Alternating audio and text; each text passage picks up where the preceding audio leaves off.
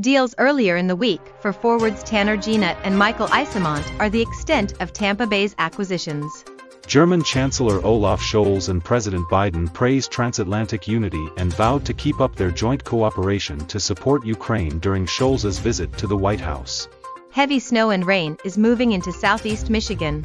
President's opposition is part of a tough-on-crime sentiment that is increasingly shaping the political landscape.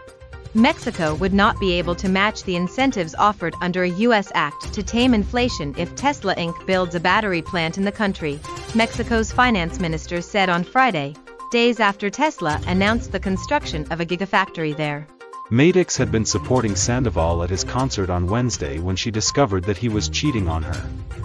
Here's how.